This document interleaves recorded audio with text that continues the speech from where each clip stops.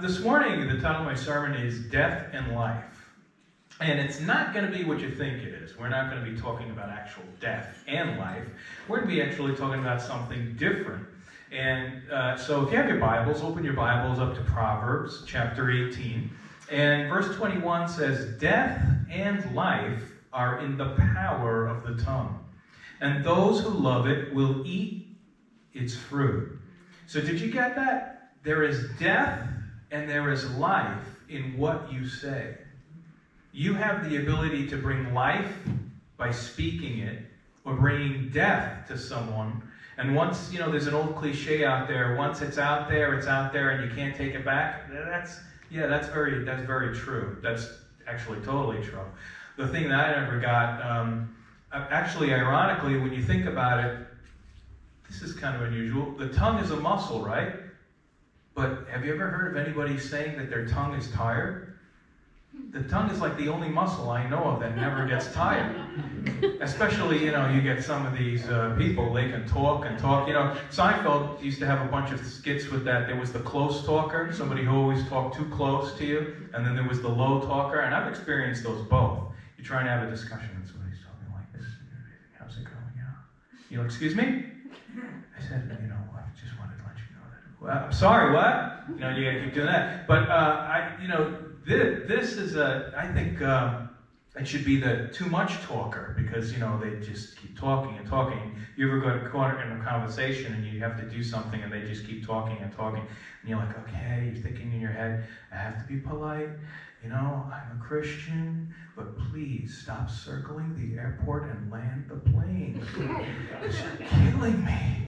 But anyway, and also, by the way, that whoever said that old sticks and stones will break my bones and words will never hurt me, obviously never read their Bible, or obviously was never actually hurt, because you could tell when somebody was really hurt from that also, because what is the response to that, if you remember? Does anybody remember? When somebody said that, you would say, well, I'm rubber and you're glue. Whatever you say bounces off of me and sticks to you. But the reality is, words really do hurt. I guess that's why somebody came up with that, I'm rubber and you're glue, right? Because when you say something and it's out there, we really can hurt somebody. You can actually even just get hurt by somebody forgetting your name. Has that ever happened to you? You've known somebody for a long time, and then they'll just say, hey, Phyllis. And you're like, but my name is Dawn. And you can just get hurt from an error like that, from a mistake like that. Years ago, there was a show called Parks and Recreation, and there was a character on there, his name was Ron, and when one day he's on the show, and the girl's name wasn't Alice, I forgot what her name was, and he said, well, thank you, Alice, and she had such hurt in her eyes. And then he turns to the camera and he says, when people get too chummy with me, I like to call them by the wrong name, to let them know I really don't care about them. I'm like, wow, this guy's pretty brutal, Wow. Such a subtle and brutal way. But the whole point is, he knew by doing that, he can actually hurt that person. And then he can keep this distance from that person by hurting that person and saying that. James chapter 3, verse 1 says, "Dear brothers and sisters, not many of you should become teachers in the church, for we who teach will be judged more strictly." And that's just telling us right there in Scripture that a teacher will be judged by God in the end for what he taught. So like whatever is said in a church or in a body, if I start this cult idea of some, weird thing like, at the end of service, we have to start sacrificing squirrels in the parking lot because that's what we have to do. And I'm misleading you, you see? And that's not in the Word of God. I'm taking you down the wrong path. In the end, let's say nothing happens, you guys live your lives and you die. I have to answer to God for that, because that's something that I said that wasn't scriptural. So that's what he's saying there in James. He's saying, for we teach will be judged more strictly. Verse 2, "Indeed, we all make many mistakes. For if we could control our tongues, we would be perfect, and could also control ourselves in every other way." And this is interesting here too, because I think this is just one way we can seek perfection. And now when we hear that word in the English culture, we think that's impossible. What are you talking about? Perfection. But Jesus said in Matthew 5:48, therefore you shall be perfect, just as our Father in heaven is perfect. So we're always to strive to be the best Christian we are, and the perfect example, the perfect model who we should always strive after is not a man, it's not a woman, it's the Lord Jesus Christ. So anyway, so verse 3, we can make a large horse go wherever we want by means of a small bit in its mouth. And a small rudder makes a huge ship turn wherever the pilot chooses to go. Even though the winds are strong, in the same way the tongue is a small thing that makes grand speeches, but a tiny spark can set a great forest on fire. And the tongue is a flame of fire. It is a whole world of wickedness, and this is important here, corrupting your entire body. What you say can corrupt your entire body. Are you a liar? Are you somebody who likes lying and lying and lying? That starts to affect your spirit and your soul eventually. And that has an effect on you because then it starts to affect your testimony. And when that starts to affect your testimony, then you're pretty much worthless as a believer if you're going out there saying, I love Jesus, and you're saying something else, right? So, verse 8, but no one can tame the, corrupting your entire body. It can set your whole life on fire, for it is set on fire by hell itself. People can tame all kinds of animals, birds, reptiles, and fish, but no one can tame the tongue. It is a restless and evil, full of deadly poison. Sometimes praises our Lord and Father, and sometimes it curses those who have been made in the image of God. And so, blessing and cursing come pouring out of the same mouth. Surely, my brothers and sisters, this is not right. Sorry, that was a little long, but I wanted to get that point because that's a very important scripture. To sum up this scripture, basically, your tongue is you. That's what he's saying here. You see, because just like the ship has that rudder, and just like the horse has the bit, whatever comes out of your mouth is steering you in that direction that is either godly or not godly. You follow? So let's remember that how you use your tongue can shape you as a person inside and how other people see you as well. It can injure not just someone else's life by what you say, but it can injure your life as well. You know, it's the funny thing is, like, you'll have people standing around and they'll be like cursing and cursing and cursing, and then somebody will say, hey, you shouldn't be doing that in front of the pastor. And they'll go, what? You're a pastor? And then their whole attitude changes. What makes that different just because they found out I'm a pastor? Well, they find out that I'm a Christian sometimes.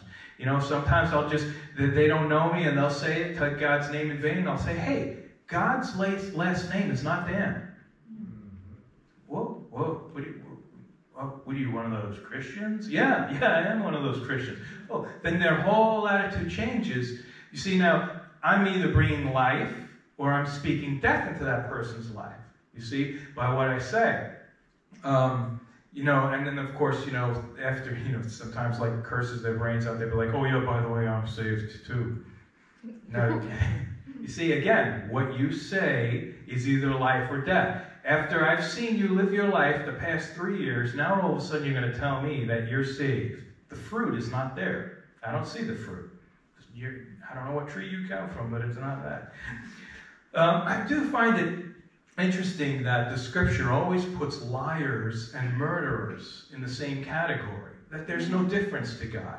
Revelation 21:8 says, but cowards, unbelievers, the corrupt, murderers, the immoral, those who practice witchcraft, idol worshippers, and all liars, their fate is in the fiery lake of burning sulfur. This is the second death. Isn't that interesting that a lie, which in our culture today doesn't seem like to be a big deal, huh? Oh, come on, it's just a white lie. Remember that there was that old Geico commercial where he used to come on, you know, Geico saves you money for such and such. It's like just like Abraham Lincoln is honest. And they showed like this ancient footage of Abraham Lincoln. And she says, honey, does this dress make me look big? And Abraham Lincoln's standing there and he's going, well, he goes like this, and she gets furious with him. And then, of course, the footage cuts off and everything. It was done pretty cleverly. But a lot of times in our culture, we think, well, maybe if I throw that little white lie out there, it won't hurt that person, and I'm protecting that person anyway. Well, it has its consequences, and this is just like what Satan did to us too, right? A false testimony is lying. Lying is lying. So as believers, we know we should watch what we say. As believers, we love to point out the finger of other people outside the body of Christ too, which is something we should be doing and talking about, Well, that person's not saved. He's just going to, go, what is the old expression? He's in a hell, handbag to hell. Hell in a handbasket. To go to hell in a handbasket. Yeah, he's going to hell in a handbasket, which I never understood either, because who fits in a handbasket? And why would you go in a handbasket to hell? I mean, take a Ferrari with you. Come on. Anyway. So, but gossip is a part of that too. Gossip and lying is the same thing. And by the way, gossip is known as idle talk. And what is idle talk? Idle talk is defined in the dictionary as irrelevant. Idle can also mean having no value or purpose. So when you're talking about someone else, whether you're at work or somewhere in church or something, and that's considered idle talk, which is a sin. And this is why gossip is a sin. So again, what you say, you can be talking about somebody and saying something, but it has no truth to it because you don't have the facts. And this happens in politics all the time. The politicians are, neither here nor there, but you're destroying that person's reputation. But by the way, just throw this out there. How come nobody ever gossips about themselves? Right? You never hear somebody come up to you, hey, how's it going? Yeah, boy, did I tell you what happened to me? Did I tell you? Yeah, I know, right, the suit, yeah, really cheap looking, right? Yeah, I got it in Toys R Us. It looks like, the Johnny Cash doll collection or something like that. Yeah, I look horrible, don't I? I tell you. Nobody ever gossips about themselves. It's always because they want to make themselves higher on the pedestal there and make that other person feel lower. So this way we'll talk something bad about that person and I feel good because that person now is lower, which is not really very godly. In the past, I've been in ministry for like 32 years now, and I have had many things happen to me in church, and I've seen many things happen to really, really nice, godly people in church. And I've given you this example. This is the first example. One time I had a kitchen company that I started right out of college, and the company wasn't doing well, and a woman in the church came up to me, and she prophesied over me and my partner and said that the company was going to do very well. We were going to make millions of dollars, and with the company, we were going to be able to build a church and start a ministry through that and use the money for the successful, company and do that. Well, that never came to pass. Okay, so again, what you say can bring either life or death. What she actually brought was death because now she's a false prophet and I should have stoned her. No, I'm just kidding. We should have stones in the foyer, right? Maybe, right? False prophet, get her! Right, throw it. But no, seriously. Now, that person's testimony and reputation, again, because think about this. If I went and I said, Brother Tom said this, and Brother Tom never said that, he's going to be mad at me. But yet, we in the church do that a lot with God. Yeah. We say God says something, and God never said it. And what do you think God's response is to that? Whoa. You don't put my name on that. Don't you put my name on that. I never said that. But we do that all the time, don't we? Yeah. About 15 years ago, I worked in a church, and I was the associate pastor, and there was a woman in the church that would prophesy. And I have nothing against prophecy. I believe in prophecy 100%. I believe in the gift of tongues also. But this woman, every time she got up, she would give a prophecy, and then she would interpret the prophecy, the tongues, and it would be castigating the church. No. And every time, it was always just putting you're sinners, you're this, you're that. And so finally, I couldn't take it anymore. I went to the senior pastor and I said, look, you got to stop this. And he was like, why? I'm like, what do you mean, why? 1 Corinthians 14:4 says when you speak in a tongue, it is meant for edification. Do you know what an edifice is? An edifice edifies is where we get in our English language the edifice. It means to hold up. It means to build up. Yeah. We're not building the church up when every week she's castigating the church. Amen. Amen. That, again, brings death. Because people are sitting in the congregation thinking, oh, I'm just pretty much nothing. God, God's mad at me again. And that's not true, because God never said that. Because if you're going to use Scripture and you're going to use the gift of tongues, that's what you have to do. By the way, the word edifies in the Greek is oikoto eho. Say that 3 times fast. It means to be a house builder, to construct and to build up. So remember, a person who says they're speaking for God and is not will be judged by God for lying that God said something he did not say. Amen. That's important too, right? Anyway, and the reason why lying makes God so angry, you know the question. You know the answer, rather. It's Satan. He's known in Scripture as the father of lies. He's opposed God's creation since the beginning. His lie separated the angels from heaven and pulled a third of the angels out of heaven. His lie destroyed Adam and Eve, and look where we are now. Amen. This is why lying to God is not gray. It's black or white. And there's no such thing as a white lie. It's just a lie. Yeah. So anyway, let me show you the contrast, though. Do you know what the first 3 things that the Lord Jesus said on the cross was? The first 3 things he said? The first thing he said was, Father, forgive them, for they don't know what they are doing. He's on the cross, people. He's being crucified. And instead of yelling out in hate, like maybe some of us would, being angry, being concerned about ourselves. Okay, I renege. Yeah, I'm not a king. Take me off the cross. No, his first thought, his first thing he says on the cross is, Father, forgive them, for they don't know what they are doing.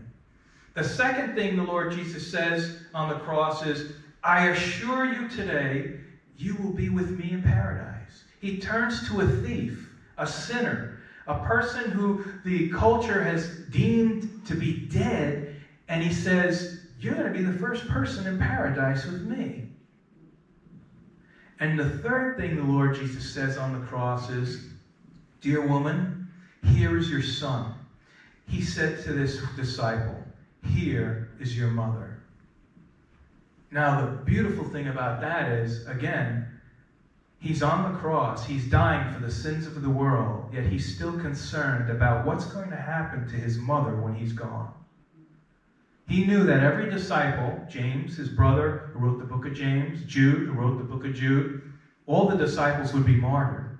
So he speaks to John, who lives in his 90s, and who dies a natural death eventually, and says, this is my mom. She's your mom now.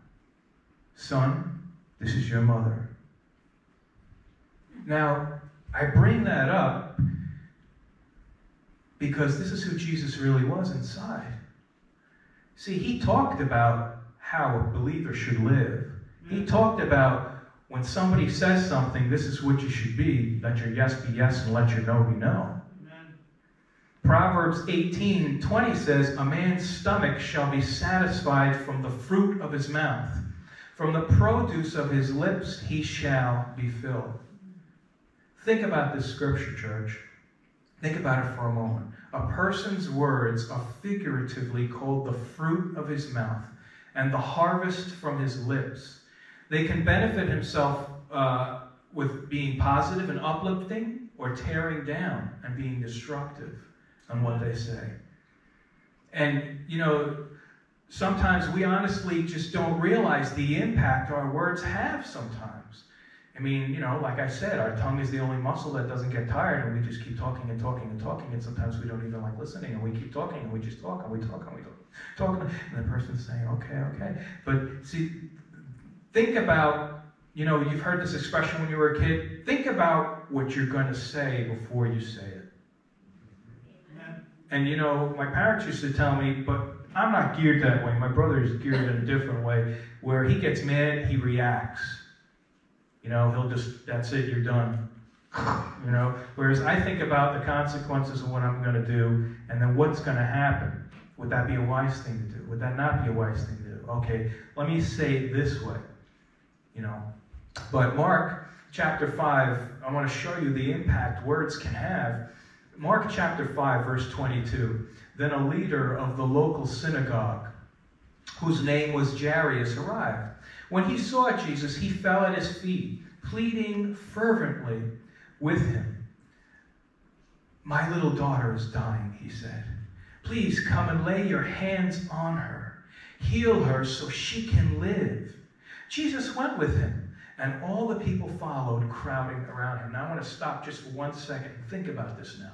Because what happens next probably threw this man's soul and his spirit on a tizzy. Think about your parent. Your child is dying. You get to meet this man who you've heard Jesus Christ is the healer, and you're going to find him. And when you find him, he says he's going. You're excited, and then all of a sudden, a woman with an issue of blood gets his attention. And you're pulled away from this conversation now, and it's different now, because now he's focusing on this woman, and he's like, where did my power go? And the disciples are like, what do you mean? All these people are standing around here asking me where? Where'd your power go? And he's now caught up with this woman now. Wow, what faith you have. And now it's too late. Because what happens now is, while he's still speaking with her, messengers arrive, and they tell Jairus, look, don't bother with the master anymore. She's dead. Can you imagine how that man's heart felt? It's hopeless. It's gone. I tried. If she wouldn't have interrupted, maybe we would have had a little more time. Just the thought of what was in that man's mind. And we know that he was afraid, because the next scripture tells us what the Lord Jesus says. He turns his attention back to the man. And scripture says in verse 36, but Jesus overheard them. And he said to Jairus, don't be afraid. Just have faith. Wow. Can you imagine? He goes from the words of death. She's done. She's dead. She's passed away. Don't bother him anymore. To the words of life. No, don't be afraid. Just have faith. The power our words can have. Amen. The life that our words can bring into someone's life. Matthew 15:11 says, it's not what goes into your mouth that defiles you. You are defiled by the words that come out of your mouth. What defiles a man is what comes out of your mouth, not in. So the Pharisees were so concerned with outward appearance and covering up the outside and taking, this is how I look, and I have the right garbs on, and I wash my hands, and I have this, and I have that. And they weren't concerned about what comes out of your mouth, what you're teaching the people, what you're telling the church. Romans 10:9 says that if you confess with your mouth, again, you're using your tongue there, right?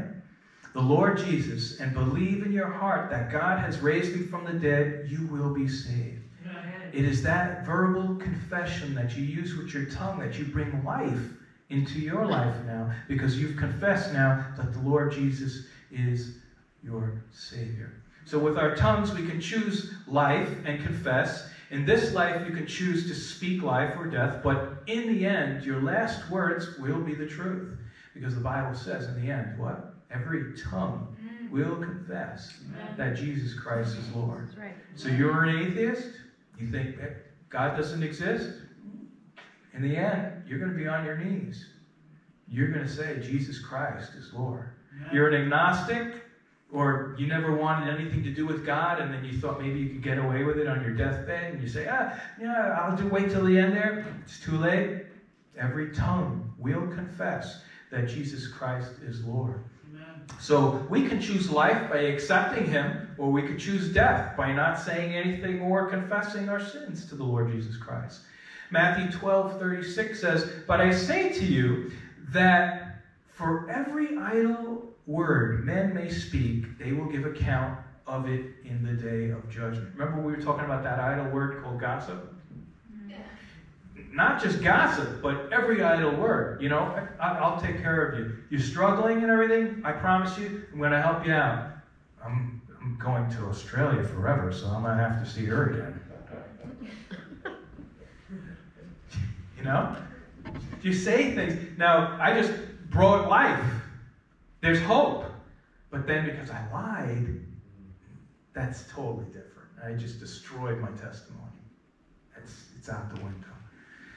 So, real quickly, let's just end on a positive note. Let's talk about life. Proverbs 12:14 says, "From the fruit of his lips a man is filled with good things, as surely as the work of his hands rewards him." So, fruit of your mouth, your words, when a man speaks well and uplifts his tongue, right? That is like a farmer. Whatever he's planting, he's gonna, if he puts that seed in the ground and he takes care of it, that's what's gonna grow. Amen? So let's just look at a few scriptures, for example, of a good example of fruit in our lives that will have a great, positive, blessed effect in our lives. Psalms 29:2. "Ascribe to the Lord the glory due his name. Worship the Lord in the splendor of his holiness." Psalm 95:6. "O come, let us worship and bow down. Let us kneel before the Lord and our Maker." Did you know that when you worship and you're standing there lifting your hands up and you're giving your heart to God and you're saying with your mouth, "Lord, you are Lord of all," and you're saying those words, you are bringing life into your spirit. Worship isn't just singing. It's more than that. It's more powerful than that. Never forget, it was the worship team in the Bible days that was in front of the army of Israel. Worshiping. Wow, can you imagine that being a musician back then? Yeah, you know what? I'm going to take up spears. I'm not going to be on the worship team anymore. Sister Abby, I'm sorry, I'm done.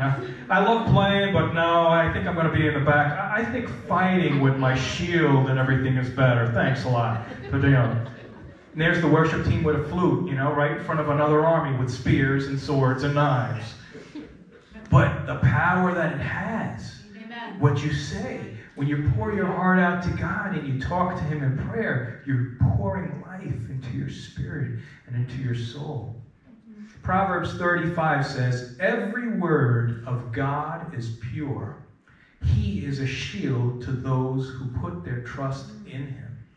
So you see, everything God has said is true. Everything God has said is good. Everything God has said benefits each and every one of you here. Because why? Because He cares for you. Because He loves you. And every word of God, when He speaks, is a testimony of the fruit of God's mouth. This is why when Christ was on the cross, what did He say? "Father, forgive them, for they did not know what they're doing. You will be with me in paradise. Woman, this is your son. Son, this is your woman." That's God. He's concerned about others, and He's not selfish about Himself. He was selfless. Amen? John 6:51 says, "I am the living bread, which came down from heaven." And this is the Lord Jesus speaking. "If anyone eats of this bread, he will live forever. And the bread that I shall give is my flesh, which I shall give for the life of the world." The Christ is telling us, I'm the real true bread. When I die on the cross, I'll take on all your sins. When my side is pierced, when my hands are pierced, when my feet are pierced, my flesh, which is the bread of life, will bring life to you. And you can exist forever and ever with me in eternity. That spiritual bread is the most important thing we need in our lives. Now, I know some of us, I grew up on Italian bread from the Bronx. And it's, I can't believe it's the company slipping my, the street it came off of either. But anyway, we would go to the bakery in Northport, and he would have it shipped in from the Bronx on like Wednesdays and Saturdays. And I'm telling you, I'm not exaggerating. The bread from the Bronx all the way to Northport was still hot. And I'm telling you, you buy a piece of Italian bread this big, like my grandpa used to say, man, that's good. Put some butter in that thing, man. And I'm telling you, you can literally go through that whole Italian bread because it's so hot and so delicious. Well, spiritually, that's what Christ is to us. Because he's just that aroma, that scent, that taste, that feeling of life and love. That's what Christ is in our lives. So I'm going to close with this scripture. And it's going to be Luke chapter 4, verse 4. But Jesus answered him, saying, it is written, man shall not live by bread alone, but by every word of God. So if you want your life to continually be sprouting, if you want your life to continually be growing, if you want your life to continually be flourishing, every word of God is that seed, that water that can bless us. Amen.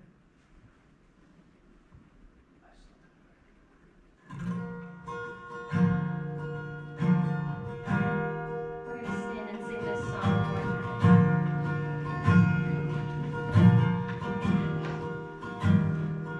Bless the Lord, oh my soul, oh my soul, and worship His holy name, and sing like never before. Oh my soul, I'll worship Your holy name.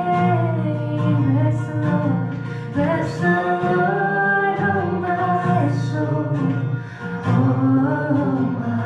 soul, and worship His holy name. Sing like never before. Oh my soul, I'll worship Your holy name. And sing like never before. Oh my soul, I'll worship Your holy name. Heavenly Father, we just lift Your name up in praise. And Father, we ask that we remember every day, Lord God, that You have created us to be Your servants, that You have created us, Lord, to be Your mouthpiece in essence, Lord. Help us to remember, Lord God, that what we say has such an impact, Lord. Help us to think first and pray first before we say something, Lord. Be with us, Lord God. Give us the wisdom. Give us Your righteousness. Help us, Lord God, so we can be perfect like You. So we can be like You until You come again, Lord Jesus. Yeah. In Jesus' name we pray. Amen. Amen.